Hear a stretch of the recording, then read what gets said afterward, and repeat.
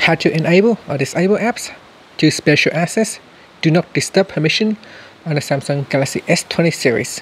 First tap on the home key to go back to your home screen, then swipe down at the top and tap on the settings icon. Next tap on apps, then in here tap on the option key at the top and choose special access.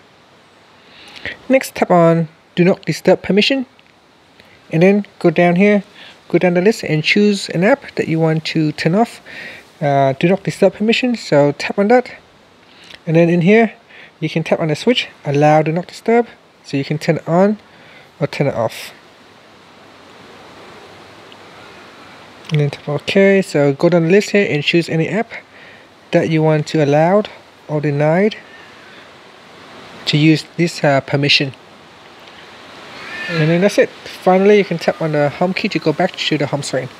Thank you for watching this video. Please subscribe to my channel for more videos.